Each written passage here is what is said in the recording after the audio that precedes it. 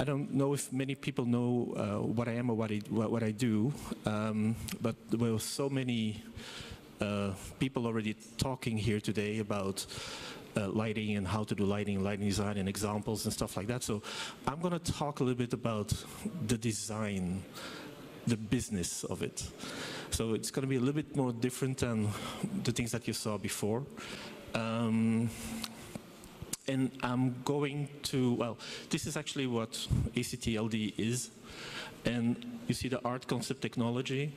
I kind of make my presentation in three parts. I'm going to talk about what we call our art or our body of work. I'm going to talk about how we conceptualize and the technology is what the tools that we actually use in our office to get there. Because I started in this business about 30 years ago. And my evolution through being a lighting designer just for entertainment, going to architecture, and now leading this experiential design studio is a little bit the element that I'm going to get you through. Our art is, like I said, it's the body of work that we are showing to the public. And as a good and brief introduction, there is a movie here. It's a 2-minute introduction of ACTLD and what we do. And it's a very selling video. So this is typically what I show to a CEO that has a 2-minute attention span and nothing more, because after that he's already on his cell phone looking at the emails that he has been missing for the kind of thing. So it's a harsh one, but just have a look and we'll see what it does for you. Hi, we are ACTLD. We are a multidisciplinary creative studio specializing in designing and building visionary experiences, artworks, and installations. We are considered in the top 5 of lighting design studios in the world. We work with the top event agencies, producers, architects, and developers worldwide. ACTLD was born in Brussels over 25 years ago in 1995. We provide full-service lighting and visual environment design. Our diverse international and multi-skilled teams share backgrounds in a multitude of skills ranging from architecture to art, lighting and scenography, plus all the technical skills needed for our daily scope of services. Our team has the right balance between senior and junior positions and in the most diverse disciplines. We are invited to work on projects all around the globe, from our home country all the way to Saudi Arabia, China, Mexico, and Southeast Asia by way of Europe and the US. Since the very start of its journey, ACTLD has received numerous prestigious awards for its innovative and forward-thinking approach of lighting and experience design.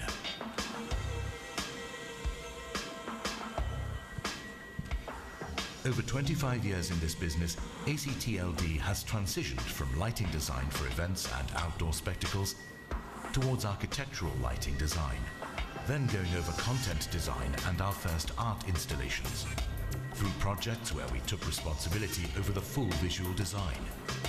This transition is now in full process, where we use our skills from entertecture and architainment projects towards experience design and production. We hope you enjoyed this presentation. Thank you for watching. So usually it does the trick. At least we get a foot in the door and we can introduce ourselves further and maybe be invited into a pitch, and that brings us to the conceptual phase. But our scope of work and what we really are developing internally still entertainment is still, one of our main backbones that we have. The experience design is really what we are developing now for the next 5 years. And the art installations is also a very nice market into which we are developing ourselves. And depending on where we are in the world, we show a plethora of projects. This one is typically for the Middle East and Southeast Asia. But this is not one person. We are between 15 and 20 people, depending on the time of day in the office.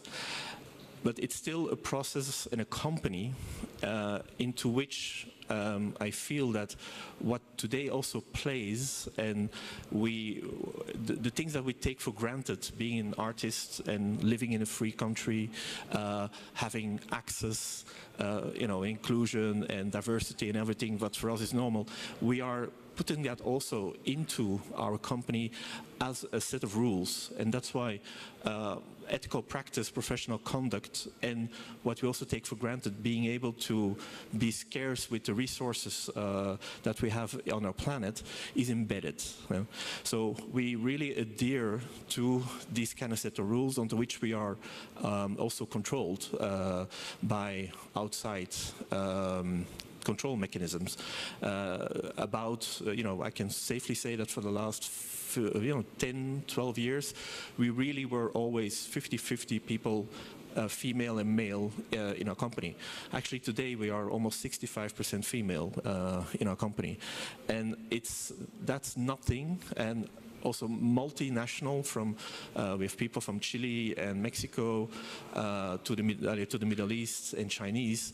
So that diversity is also something that really helps us to develop that properly. The professional conduct, and then I'm talking about the way the architects are organizing themselves and the way they also have to adhere, or the Association of International Lighting Designers, which is mostly for architectural lighting designers. But those professional bodies give you also the tools to be able to to conduct properly, and it makes yourself in front of a business, a CEO of a big shopping center, promoter. It gives you just that kind of thing where you can bring yourself into the door. And let's not forget the resources. This is not something that in entertainment is really well versed, but being LEED or BREEAM certified, it's not us as a company that is certified, it's always the project of the buildings that we are certifying in that kind of way. But that kind of element is really part of of ACT, and I cannot really say it that much, that I wish everybody would actually bring that up. And if there's an association around lighting designers or the designers in this business, it would really be beneficial to bring that up. Conceptualizing is the first step that we do, and we just had a small interview with somebody who the first question is, how do you measure time and quality when you are conceptualizing? And that is actually exactly what I'm going to show you here, because for me the time equals quality, no time doesn't equal quality. There is a really big difference in this day and age of trying to come up with proper ideas and not just a hatch and batch of everything that you found lately on your Instagram feed and put it together into a show. But I'm showing you here now a movie of a concept that we did with 3 graphics people and 1 lead designer, 1 senior designer in about 7.5 days. And I already say to you, I was not happy with the result, but the client was, but we still didn't get it. So I'm showing you that little movie here. We care.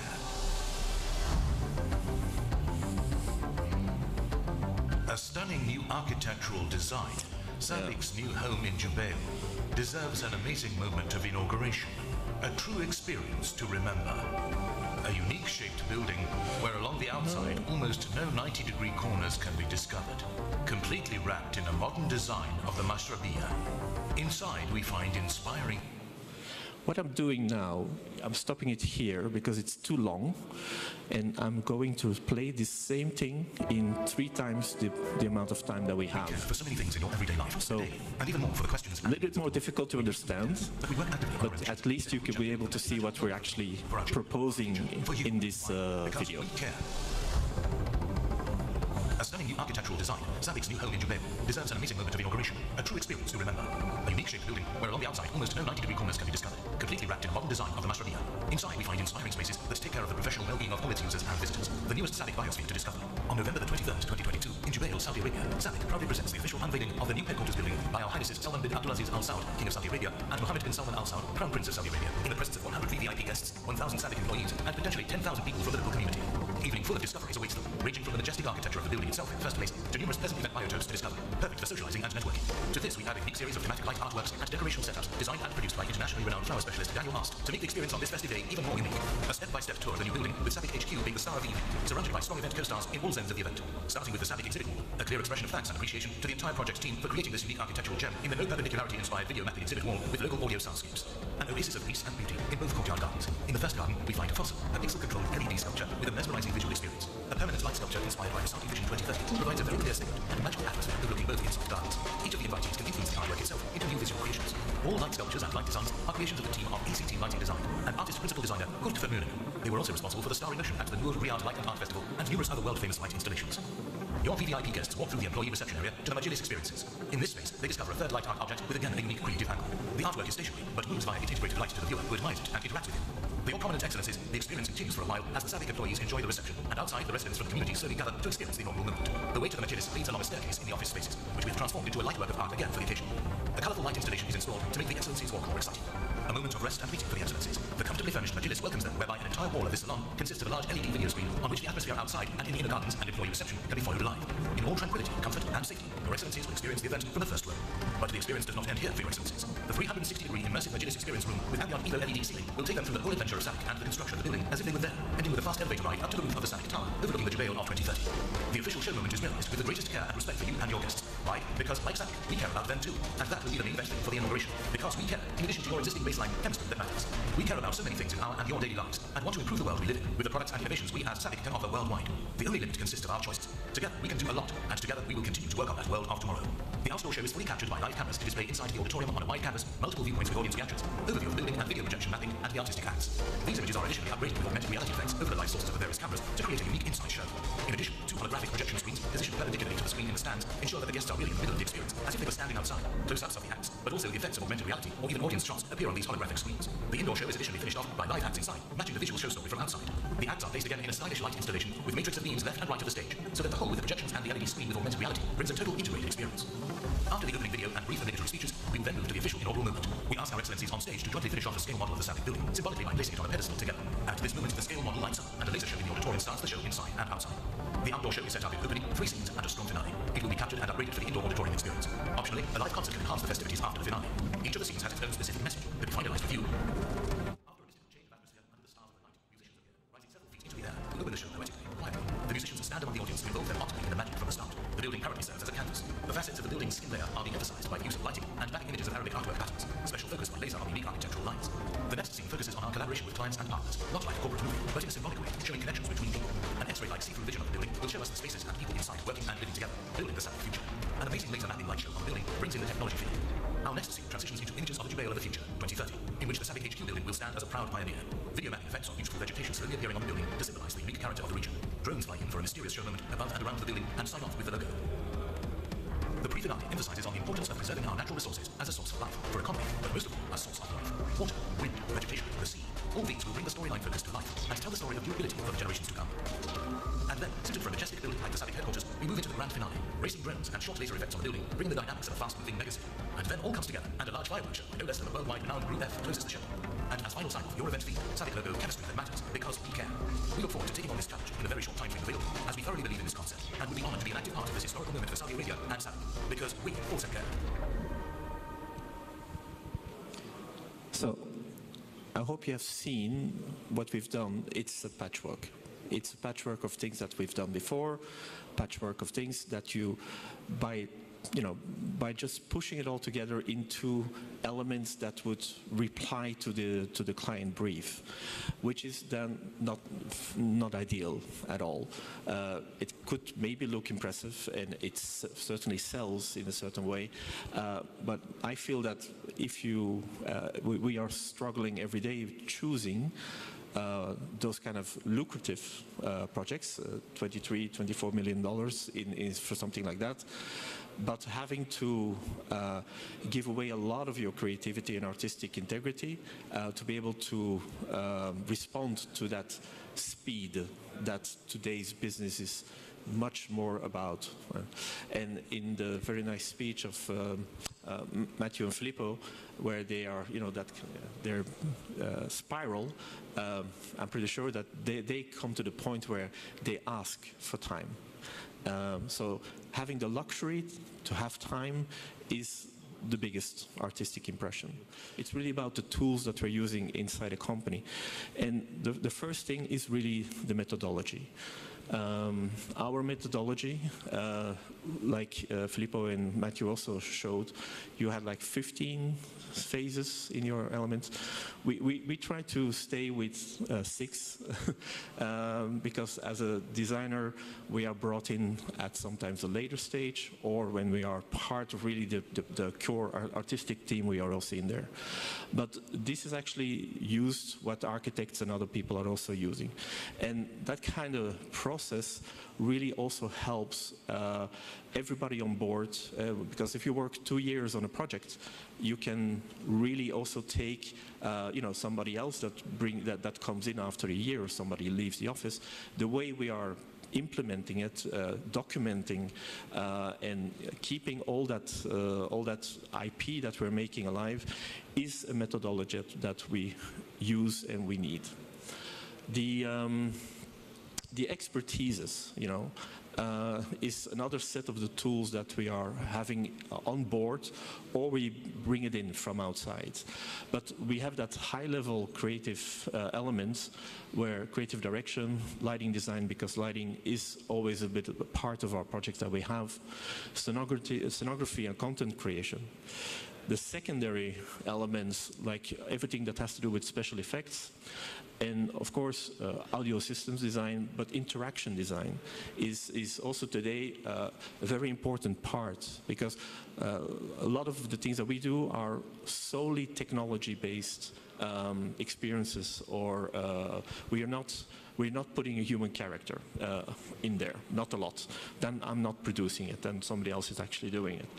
But that also means that if you have a show every hour on the hour of 5 minutes, there's 55 minutes of other moments that you can actually have your installation, interact, play, engage with your audience. So interaction design is also today for us a core competency that we want to bring inside.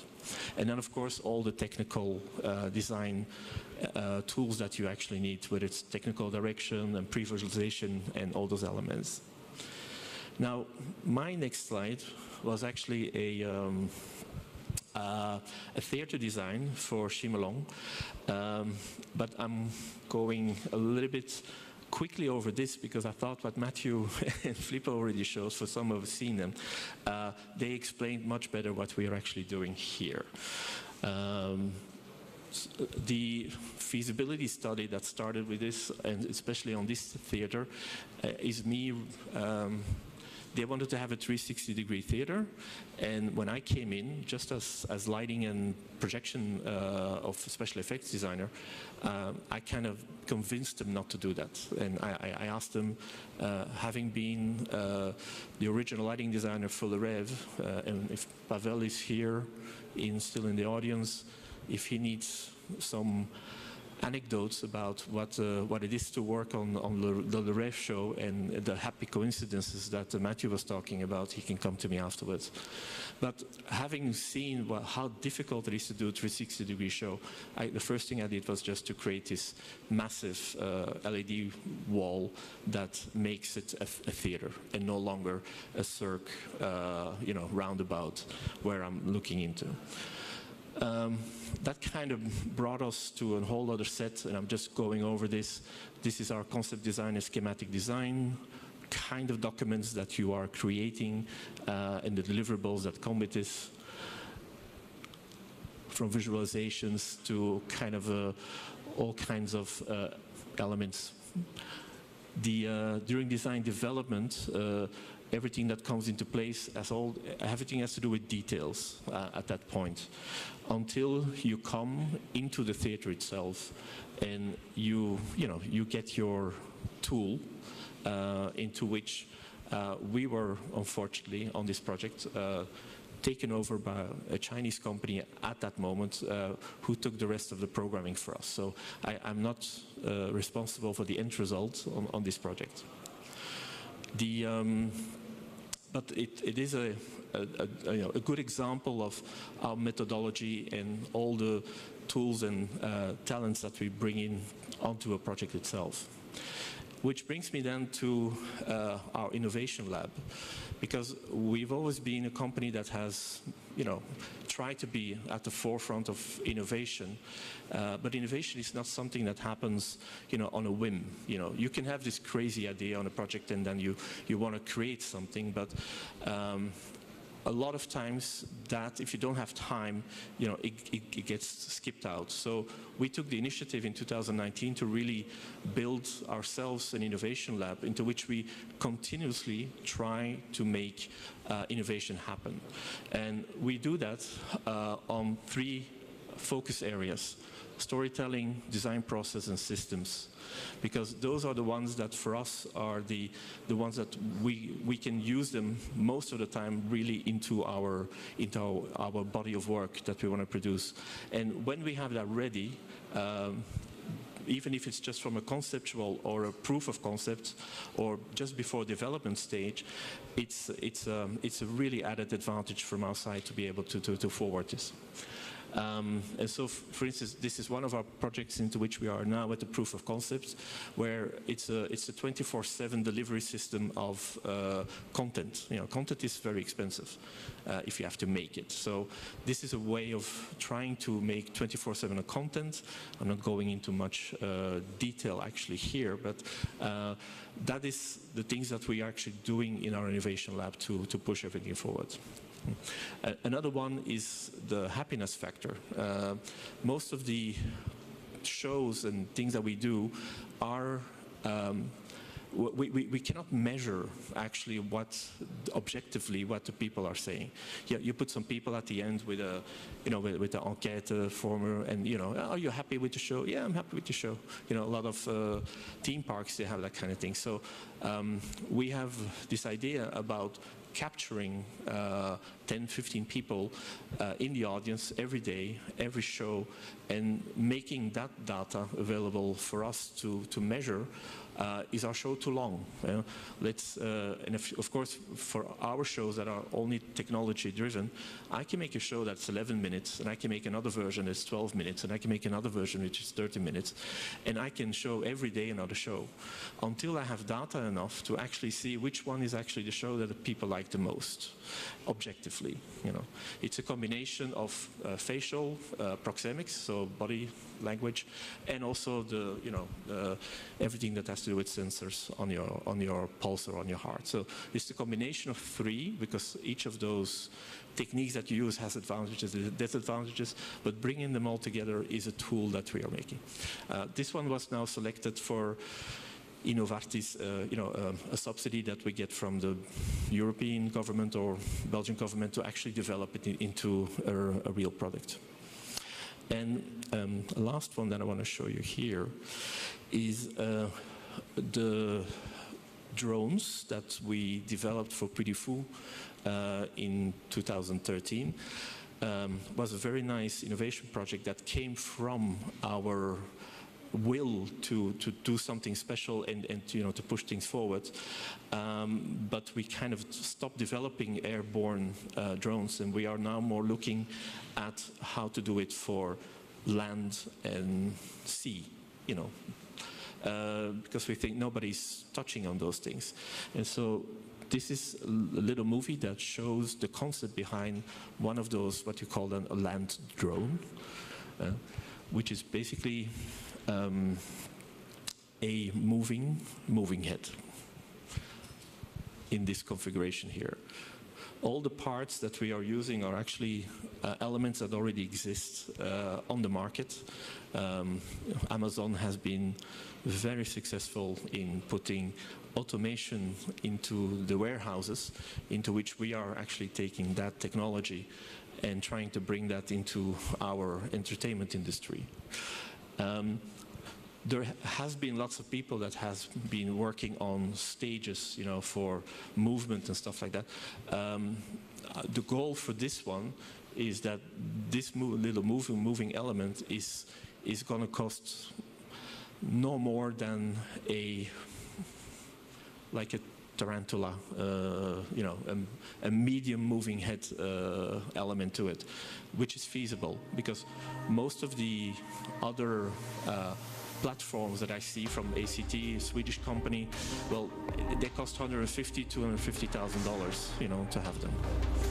So this is an exercise in visualization where the size of a stadium, and within the size of the stadium we said how many moving lights do we need to make it feel like it is a filled up space into which we can actually promote and do a narrative in this kind of thing. The idea came to me of this element while I was doing a stadium show in Riyadh, and I absolutely wanted to have low side light positions, but all the big movement productions during that show, they needed all the space that there was. And so my idea was, why can't I have a little platform so I can put my side light where I want to, and then when the big movement comes in, I'll just, you know, they push them aside.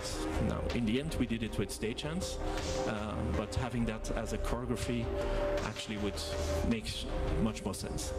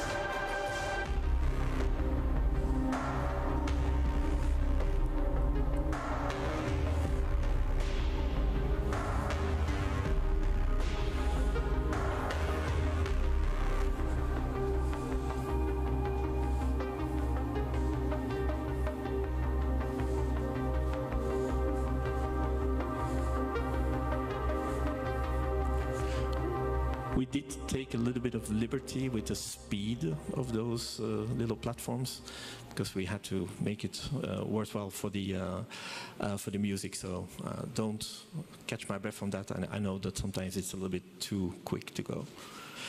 Visualizations are is the last tool that I want to show you here, because we know that visualizations and making everything look for our clients is the way to push yourself forward for against your competitor, and so we made a lot of strive into that part. So this last movie that I'm showing here is the one about our visualization techniques and how we can, what we can actually already visualize. And lots of people can do really nice lighting. Lighting has been, via WYSIWYG and capture and everything on the forefront. What our goal is to make a tool set in which we can have each and every element that we need. Sorry, I'm going to take a little bit. That we actually need in our show to actually visualize it so that we can, the most expensive time is the time that you actually spend in the theater or on site, especially if in your exterior sites, with all the techniques and all the elements that are there. The more we can do before, the more we can actually be artistically and creatively free during our real programming time that we are there. And we still have time to discover the theater. You actually have more time to spend on discovering the theater, because during our process that we have here, we are already, timing. We see if things can move quickly enough to be on set or on time. Are the actors' movements that we are doing, are they feasible within a certain time? And for a director, it's a very, very powerful tool to actually understand what he's getting. And in my understanding, I always say to them, listen, we can get to 50, 55, maybe 60% of the show pre-programmed before we come on site, which is already like 3 times what you would have normally, because now you come on site, you have a patch which is ready. That tool, more than just lighting, is that's what the ideas behind the tool set that we're putting together, and it's really been very successful for us. We have done now 5 or 6 stadium shows showing actually these kind of things. And this thing here, that's the last little images. Maybe you've seen some of the visualizations that we've put in here in the former movie. So this is actually the end result of that. And that makes me at 36 minutes. I have to keep it at this level, and hope you enjoyed it. Thank you so much.